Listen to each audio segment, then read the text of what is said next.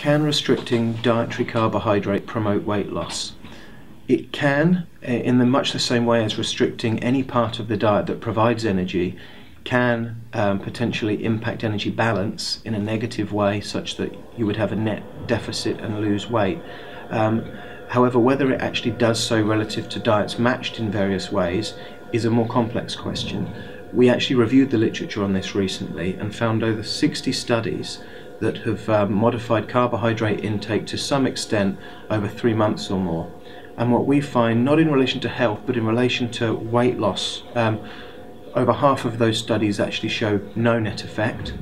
Of the remaining half, maybe 2/3 show that reducing carbohydrate resulted in weight loss, and the remaining third are going to show that increasing carbohydrate affected weight loss. So the picture's far from clear.